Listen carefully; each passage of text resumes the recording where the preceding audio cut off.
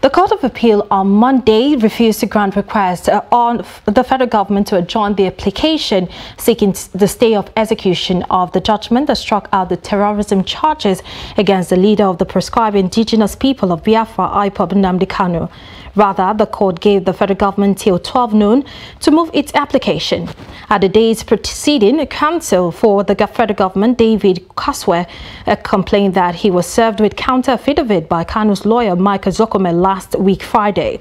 Kaswe claimed that a list of one additional authority was served of him this morning and that needed time to react to the authority. Counsel for KANU, however, objected to the request on the ground that only one additional authority was served and the federal government should have no excuse to seek adjournment because of that authority alone.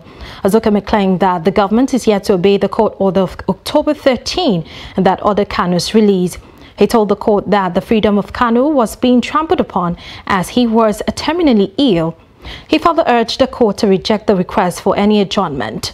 The presiding judge, Justice Haruna Sanami, subsequently gave the federal government till 12 noon on Monday, that's today, to move its application for the stay of execution of the judgment and to respond to the fresh one authority cited by KANU's legal team.